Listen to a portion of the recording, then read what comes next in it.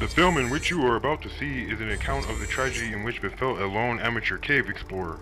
In 2020, a lone amateur cave explorer by the name of Sergei Kozeev tried to scale Veryovkina Cave, located in Georgia's breakaway region of Abkhazia.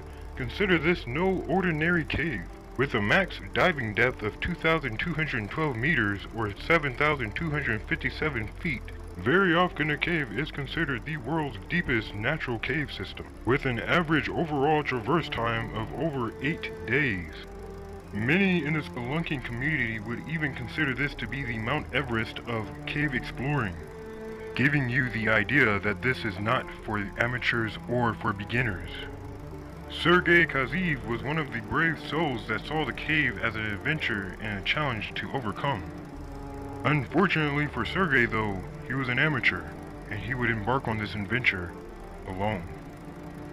Originally from the Russian city of Sochi, on the morning of November 1st, 2020, Sergei Kozeev said goodbye to his wife and kids, not telling them where he was going. His destination? The very deadly Veryovkina Cave, his last destination. Sergei was considered very active and athletic as he was an avid mountain climber, though he had only gone spelunking only 2 times before, making him a very amateur cave diver at best.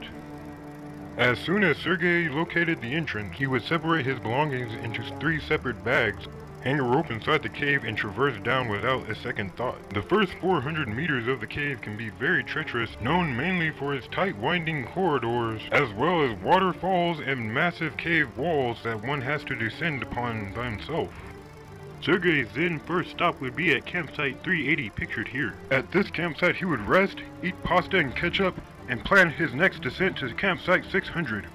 It would seem that Sergei was truly enjoying himself as he decided to stay at campsite 600 for an entire week. Again, here he would take advantage of eating pasta and ketchup, resting, sightseeing, and planning his next descent, all the while only using screenshots from his phone and a crude paper map. And without any stirrups or any other vital rock climbing gear, he began to descend into the more technical parts of the cave system, where most of the water starts to collect and the temperature drops significantly. This is also where a very common killer in the sport comes into play. With the water being below freezing at these depths, hypothermia is a real common killer, as well as not having anyone there to help you through these passageways can be almost suicide.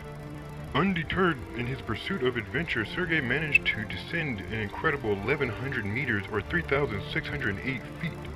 Unfortunately though, without even a simple wetsuit, Sergei would soon find himself soaking wet and very, very cold in a dark place that he cannot escape from very fast. Now incredibly fatigued and just now realizing just how little equipment he had actually brought with himself, on top of being freezing cold and dripping wet, Sergei would then decide to himself that this would be where his journey would end, and he would begin to try to ascend back to the top.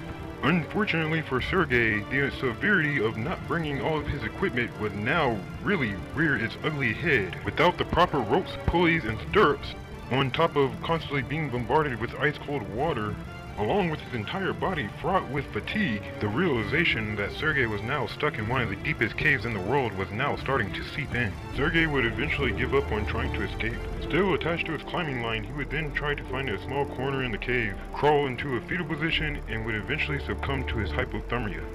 After a few days without seeing him come home, his wife would eventually report him missing. Though since he did not tell anyone where he was going, he would remain missing for the next 9 months.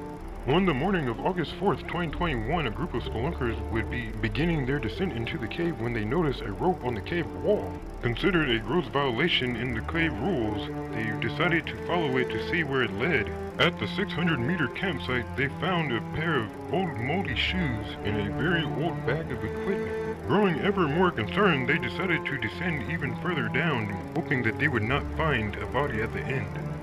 Unfortunately, still attached to the rope that he was trying to climb out on, they found Sergei's badly decomposed body still in the fetal position.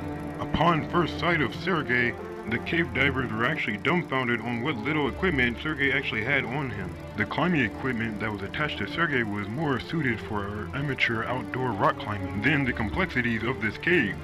Next to Sergei was his backpack that had 2 cell phones and his Swiss Army knife. He also had the map that he had been working on for over a year, detailing on how he would be able to traverse the entire cave by himself. The identification of his body was made possible by a Russian organization known as Lisa Alert. Upon this, Sergei's wife was then notified and a recovery team was then put together. Because of the incredible depth that his body was located at in the cave, along with the high complexity of the actual cave itself, would lead them to having to tell his wife that they would not be able to recover the body. Though not wanting to leave her husband in an entirely different country in a deep hole, she would then give the approval to have her husband cut up into pieces and exhumed that way. Let this story be a lesson to all of those out there looking for a little adventure. Make sure to always be prepared and never go anywhere alone.